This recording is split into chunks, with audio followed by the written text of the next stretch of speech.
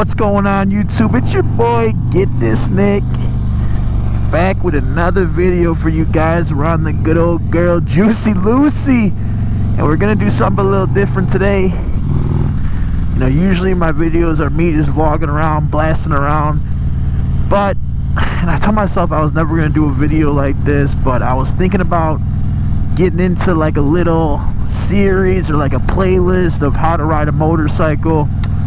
Guys, I know there's like a million videos on YouTube about this, but I don't know. I remember watching some of them when I was just getting into riding a motorcycle, and even going back and looking at some of them right now. And there's plenty of videos, and a lot of them do give great tips and everything like that. But some of the videos, it's just like, they're just all over the place. I mean, they're trying to show you this, they're trying to show you this, they're trying to show you this. So I thought to myself, what can I do to get some videos out there and make this as easy as possible for people to understand? Maybe I could break it down into different parts, stuff like that. And that's what I came up with. That's what I'm going to do. So this first video, guys, of this how to ride a motorcycle series, playlist, whatever you want to call it, is just going to be the very basics. I'm going to try to explain it as clearly as possible and not try to make this video super long. And that's the goal of this playlist, is to just get these parts out quickly, efficiently, and not drag around and talk about stuff that doesn't need to be spoken about. So this video is going to be very basic. Like I said, this is just going to be the controls, and I will go through and do the same title and just do different parts for the whole series, make it easy for you guys to follow along and hopefully learn some information on how to ride a motorcycle. So if you're interested in getting on two wheels and stuff like that, hopefully this helps out. But let me drive to the spot here where I'll be able to settle down and it'll be quiet, where I can talk this over with you guys, and we will go from there. So just give me 1 second. Alright, guys, so we're at a little location here where it's quiet, there's no traffic, there's nothing going on, where I can kind of break this down and explain to you. So let's just get right into the video here. So part one of this series is going to be the basic controls of a motorcycle, and we have the girl Juicy Lucy coming in to help us out here and walk through these steps. Now, some of you guys, I know, you have no idea about a motorcycle, you don't know nothing, so I'm going to break it down as simple as possible and try to make it as clear and concise as possible for you guys. So when you throw your leg over the motorcycle here, we center it. You know, there's a lot of stuff going on you're looking at here. I know it could be overwhelming at first, but just bear with me. I'm going to break it down. So every bike is going to be a little bit different. My bike is a Harley, so it's set up a little different.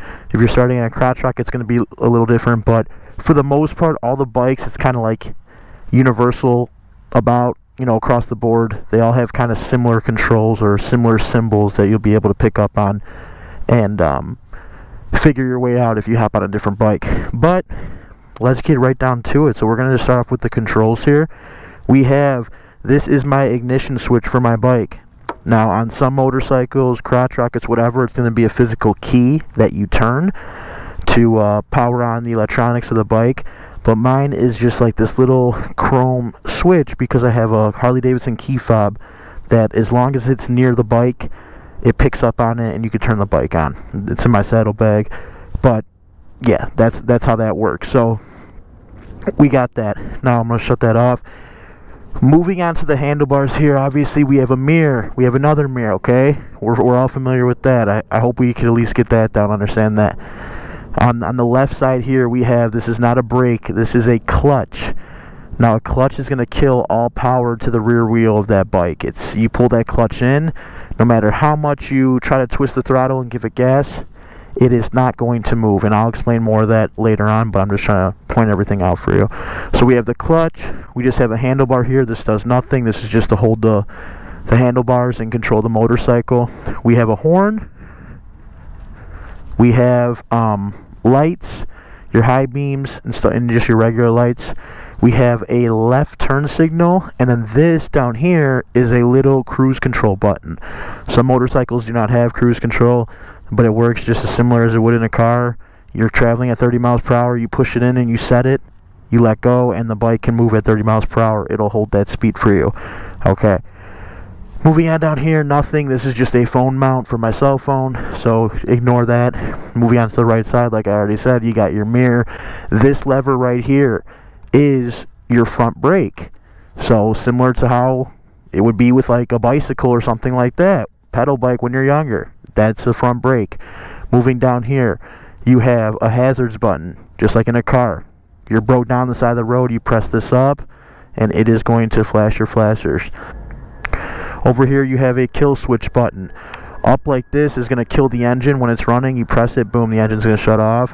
When you push it down, you're enabling the bike to start, which would be this button. It's like a little lightning bolt with like a circle around it with an arrow. That is to fire up the actual motorcycle. So in order to do that, you got to have the ignition on first, or you got to twist your key. The kill switch, you have to have it in that open setting or click, and then you're going to press that lightning bolt. Boom, we are started. You just started a motorcycle.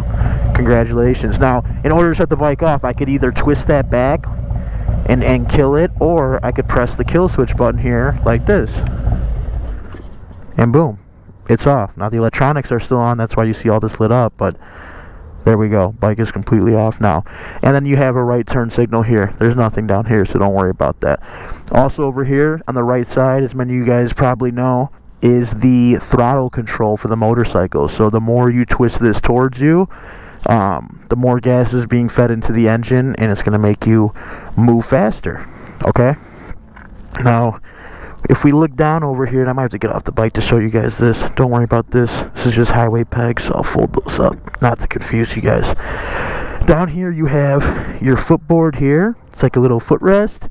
And then above that, this piece right here is your gear shifter, your gear select. So that is on the left side. So a good way to think of it is on the whole left side of the motorcycle, you have a clutch, and then you have your your foot peg for shifting. So the whole left side of the business over here is to shift the motorcycle.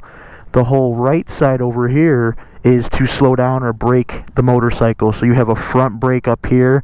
Down here you have another foot peg, and then let me get off so you can see this, because you can't, because this air cleaner filter I have is in the way. Down here is your rear brake, this pedal. So you just push it down to engage the rear brake.